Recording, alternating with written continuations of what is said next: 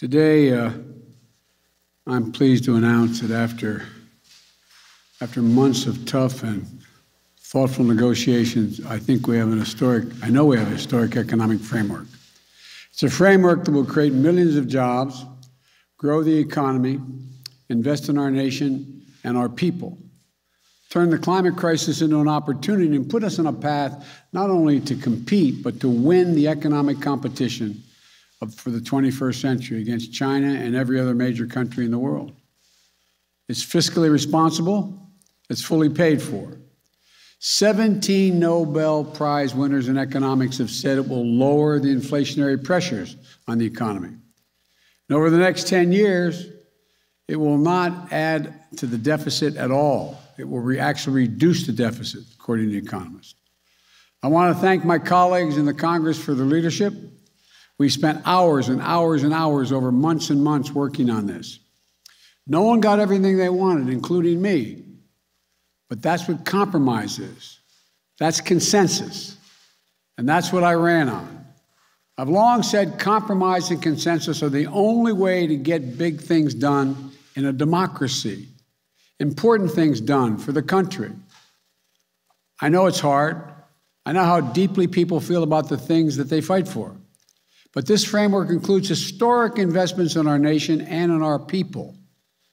Any single element of this framework would fundamentally be viewed as a fundamental change in America. Taken together, they're truly consequential. I'll have more to say after I return from the critical meetings in Europe this week. But for now, let me lay out a few points. First, we face, and I apologize for saying this again, we face an inflection point as a nation. For most of the 20th century, we led the world by a significant margin because we invested in our people, not only in our roads and our highways and our bridges, but in our people and our families.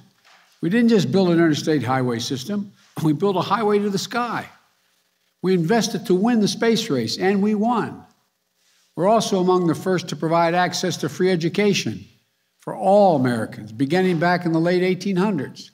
That decision alone to invest in our children and their families was a major part of why we were able to lead the world for much of the 20th century.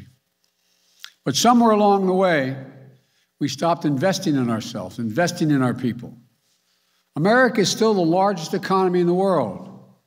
We still have the most productive workers and the most innovative minds in the world. But we've risked losing our edge as a nation.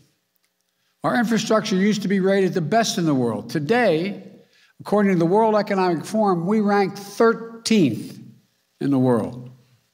We used to lead the world in educational achievement.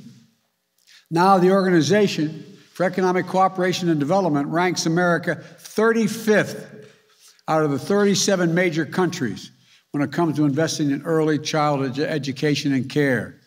We know how our children start impacts significantly on how they'll finish.